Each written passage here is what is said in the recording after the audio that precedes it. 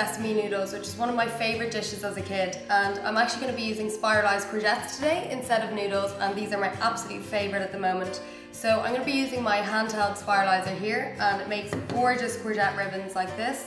So I've done a few already, and then I'm going to do one more just to show you how it works. There's loads of different spiralisers out there. You can get standalone ones that have big handles, but I kind of feel they're really hard to store, and for everyday use for things like courgettes and carrots, it's just much easier to use a little handheld one like this. So it's really simple. You just want to chop off the end, and then you literally just twist.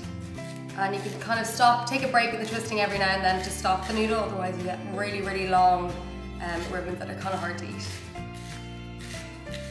So you're left with these gorgeous courgette ribbons, and you'll be really surprised how much of a difference the shape makes to the taste. They really, really taste like noodles.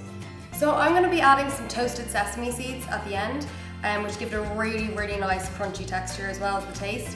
And I'm going to be using a mixture of black and white sesame seeds because the black ones look amazing sprinkled out throughout the green, but you can use whatever you have. I'm going to toast them on a pan on medium heat just for a few minutes until you hear a nice popping sound. So next I'm going to chop the peppers, and I'm just going to chop them into strips, kind of the same way that you would with fajitas or that kind of dish, but I'm going to do them in really thin little strips so they're kind of the same texture as the noodles.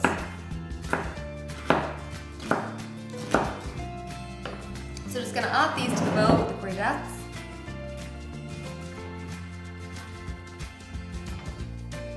So just going to give these a big toss and mix the peppers into the courgettes.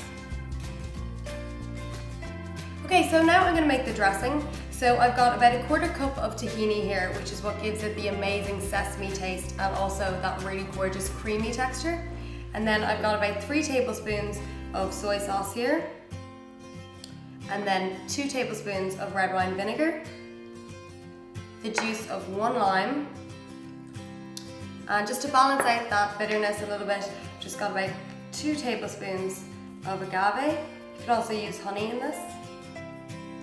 And then for one more hit of sesame, I've got about 1 tablespoon of toasted sesame oil. So to make sure you get this really creamy, you have to give it a really good whisk.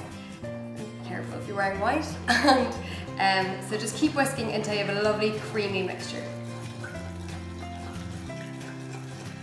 So once you've got this perfectly smooth, delicious smelling dressing, you're ready to go. So I'm just going to pour it on here, drizzle it over everything, and then give it a really nice toss. So I'm just going to use my hands to give this a really proper toss, make sure everything's coated in this creamy sesame-ness.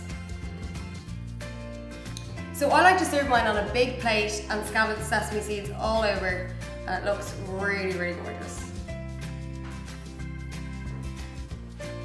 Thanks for watching, and don't forget to subscribe to this channel so you can stay up to date with all my videos, and you can find this recipe and loads more on thelittlegreenspoon.com.